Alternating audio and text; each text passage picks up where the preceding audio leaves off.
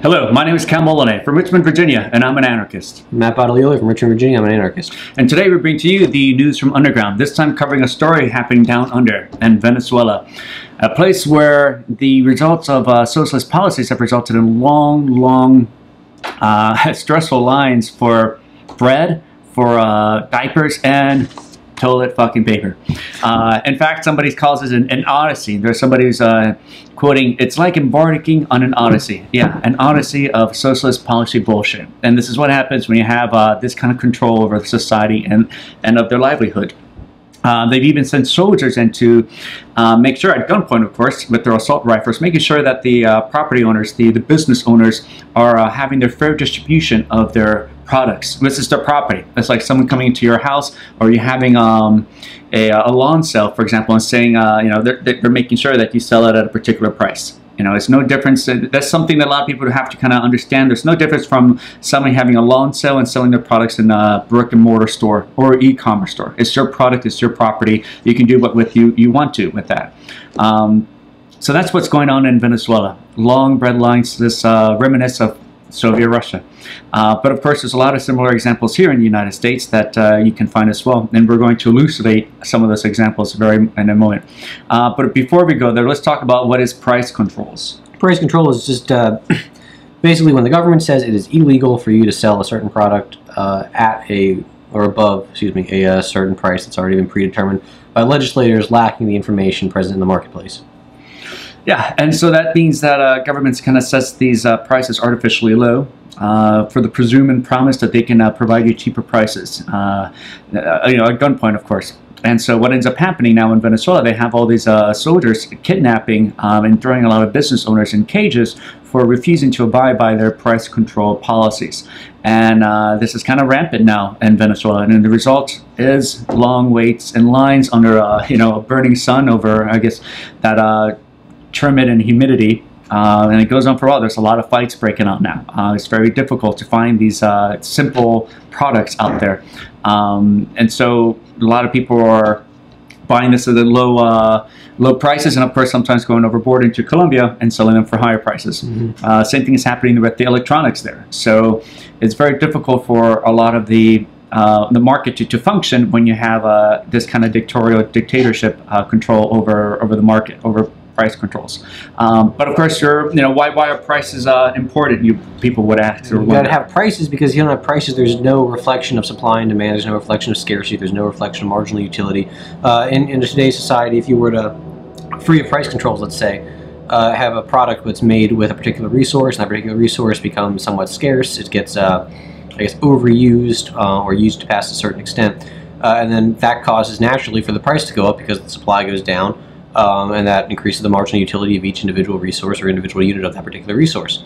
So when you don't let that happen, the price doesn't go up. That doesn't cause people to substitute away from anything that uses that particular resource and therefore allow the supply of that particular resource to replenish itself. So you have, again, scarcity, grave scarcity, such as with the toilet paper, such as with bread. So if the government says, well, the price of good X is, say, now 75 cents, but the market says, you know, it's 90 cents, then you're not going to have any of that left. It's going to be picked over. It's going to be exploited too much. So what are some contemporary examples you'll find here in the United States? Now, of course, long lines that people have are used to are different in the marketplace than when government monopolized services. Like, for example, there's long wait lines in water parks, for example, or to go on a roller coaster, or a cookout. That's different because you can go right next door to Burger King, you can go next door to Taco Bell, you can go to other areas that there is still competition for. It's also different because when you go to a place like the DMV, you have to go to the DMV. Right, yeah. You know, people are going to water parks for the fun of it, not because they have to get their license renewed or something. You know? Right. Yeah. People waiting in those lines have these, you know, smiling faces, even though they're waiting in line for that enjoyment, for that fun. There's no threat of force behind that. Whereas in DMV, there is for a lot of people that it threatens their livelihood, especially when they need that vehicle transportation mode to go to work. So DMV is an example of socialistic long wait lines. Your local post office are examples of socialistic long wait lines. And of course, the way that, you know, we say this often a lot, you know, the way that they resolved in fixing those long wait lines is by removing the clocks off their walls and having a nice little placard saying that, you know, it's illegal to take out your phone while you're waiting in line. Right. Yeah, I bet they would make it illegal to have a watch on. It wouldn't make it too obvious what they're doing. Yeah. Right? Yeah. Of course, you go to USPS, I mean, you go to FedEx, you go to DHL, you know, they don't have these kind of totalitarian Kafkaesque policies. So that's what you'll find there. I mean, you also find it, if, of course, when you're out there on the monopolized roads, you know, if it takes such a long time for you to get to point A to point B, that's a result of socialist policies. That's a result of socialist control over these that resources, over these land, particular use areas. The best example we've had of this problem here in the United States that I can think of in any recent years, at least something that maybe somebody might even remember watching this video, is the 1970s. We had a nasty gas shortage. So the government, of course, puts a price control on gasoline, and things get worse.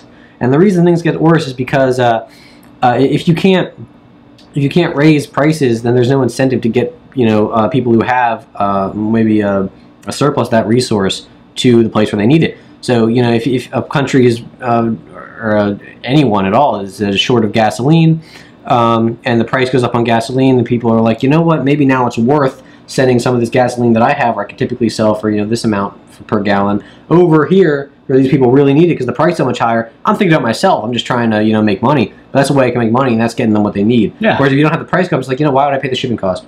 You know, just sell it right over here, and some good. You know? Yeah, where's the incentive, right? Yeah. And sometimes I call that price gouging. Yeah. So that price gouging is basically, by its definition, if something abnormal happens, like a natural disaster, or maybe some kind of like a military raid in some particular countries, and that causes the particular resource to deplete itself, and the price goes up. The government's like, wait, nope, can't have that happen, and then it just, of course, never really settles itself because you don't have people trying to get those resources back to where they need them to increase the supply again. And because the bottom line is, whenever you have prices go up like that, it isn't random. People don't just like, you know, I think I'm going to charge, you know, whatever this price for my good today. No, there's things that determine that, and those things are always very, very important. So I mean, yeah, that's basically how price gouging works. Especially in areas where scarcity is a problem. Trying to provide these resources, at least it's going to be provided to those who want it more than that of others. Especially in times of emergencies. The bottom line is there's enough stuff to go around. Yeah. So price gouging isn't going to solve that problem. So if you solve that problem, well, we know how. There's a market solution. Yeah, yeah. So you find a lot of these problems, you know, that government always tries to find solutions for, you know, by price controls, by dictating the prices of certain products of private property. And, you know, that in itself is actually, I guess, objectively, just a distraction. It's a distraction from the problems that Venezuela is facing right now. And what they're facing right now is runaway inflation. What was the percentage? Over 50%, I believe? Yeah, 54%, I think, was annual inflation. And that is ridiculous because, like, in the United States, some of our worst inflation was in the 1970s. In August 15, 1971, the United States officially drops the gold standard. Inflation goes up to about 4% annually. And that was considered a problem at the time. Of course, later in the decade, that would have been regarded as an accomplishment. We had nasty stagflation around 12, 13%. And that was, again, in the eyes of the public, was a terrible, terrible problem, barely bad inflation. 54% is unheard of. I don't even know how they can deal with that. That's crazy. Yeah, and that's something that eventually it's inevitable here that's going to occur in the United States, and that's something that most people need to be aware of and trying to, I guess, adapt to. So in South America, it happens frequently, it happens all the time.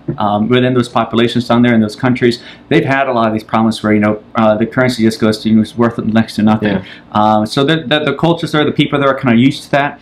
Whereas here in the United States, that can be a foreseeable problem because it's not something that, I guess, there's no generational, I guess, connection to that. Well, it's a much bigger problem because a lot of these currencies are pegged to our currency. Yeah. So when that happens... Right, yeah. I mean, remember, the U.S. dollar's lost over 97% of its value. It's got only 3% left to go. So with that, let's...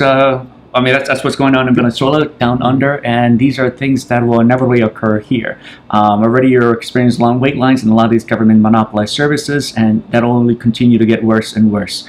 You know, what's the best thing you can do? You know, well, read Economics 1 Lesson by Henry Hazlitt and or Mises. We actually have a good quote to close out this episode. End this on with a quote by Ludwig von Mises, who in Human Action, his magnum opus, wrote, "Economics does not say that isolated government interference with the prices of only one commodity or a few commodities is unfair, bad, or unfeasible.